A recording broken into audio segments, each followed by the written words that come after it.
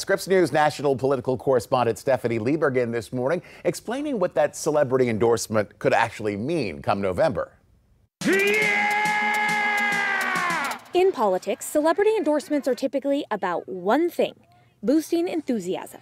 Which can mean people are more likely to turn up, to vote, to volunteer, and to fundraise. The enthusiasm around Taylor Swift's endorsement of the vice president grew quickly.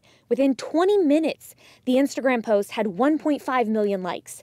24 hours later, it had nearly 10 million. The people who are part of a Taylor Swift fandom are more likely to be a part of a demographic voting bloc that's not as engaged, least likely to vote. Since the singer's first public comment about politics in 2018, she has reminded her followers to register to vote every year.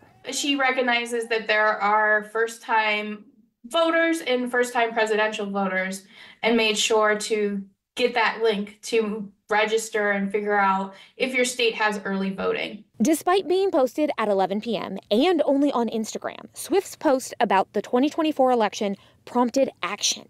The General Services Administration says her link to vote.gov drove nearly 406,000 people to the site. And data analytics company TargetSmart tracked a spike in people checking their voter registration status.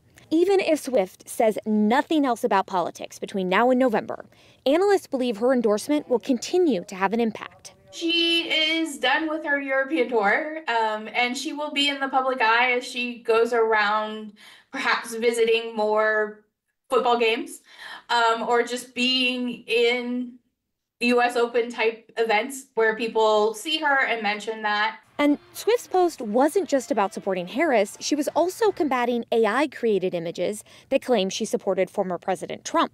Swift wrote, "The simplest way to combat misinformation is with the truth." Stephanie Liebergen, Scripps News, Washington.